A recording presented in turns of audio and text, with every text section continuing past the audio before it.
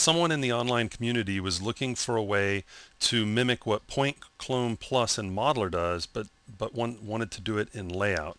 So I thought we could take a look at one way of going about doing it. Let's go ahead and start over in Modeler so we can see what Point Clone Plus is doing, and then we'll mimic that. For starters, let's go ahead and just create a flat plane, and we'll give it some segments with the up arrow key and the right arrow key, something like this. Okay, and then I'm going to center it with F2, and then let's go ahead and make some just simple little mountain ranges. So to do that, I'm going to go over to Modify. Let's use Magnet, and I'll right-click to start setting up my fall-off area, and then left-click and drag, and I'm just going to raise a few areas. So I'm right-clicking again to adjust, and then left-clicking to raise. So that'll do for what we need. We've got a basic little range. I'm going to go ahead and lasso select and see that there are 600 points on this object. That'll be good to know when we get over to layout. Okay, in layer 2, I'm going to just create a simple little cone. We'll treat this as a little tree. Okay, something like this. Okay, and actually I'm going to size it down some with the stretch tool. Move this right here.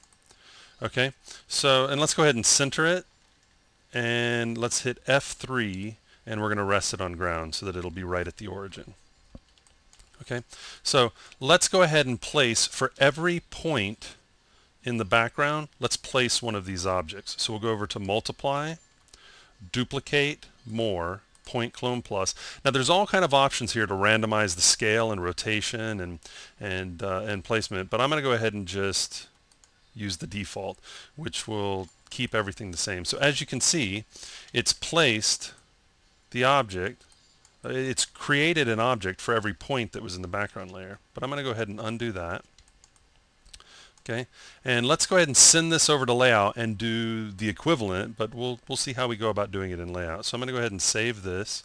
Let's just do hill tree 001. That's going to be my simple name for that.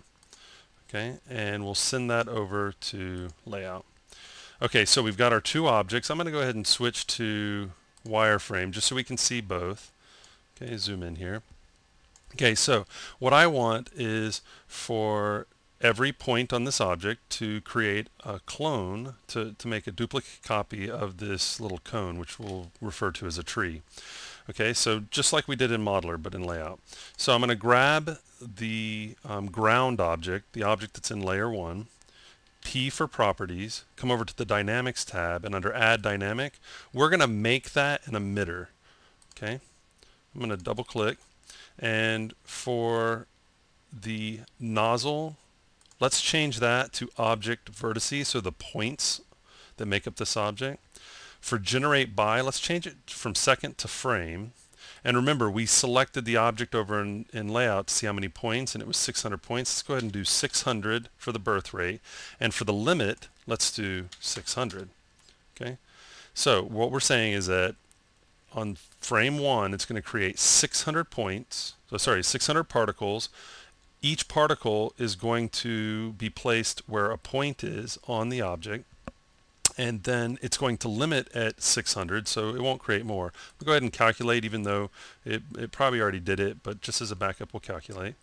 Okay, and so now what we'll do is we'll select layer 2, which is the tree, and we'll come over to the Utilities tab, and under Additional, we'll choose Effects Linker. Okay, so the particle emitter is layer 1. We're going to replace the particles with layer 2. We're going to make, let's do 600 for the copy. And again, we've got random rotation and scale, but let's go ahead and just leave this the same, and we'll hit OK. And what we have now, let's go to texture shaded solid. So what we have now is for every point that makes up that object, we have a copy of the object. So it made 600 copies, 600 clones of that object. And there you go, a quick way of mimicking Point Clone Plus in layout using Effects Linker.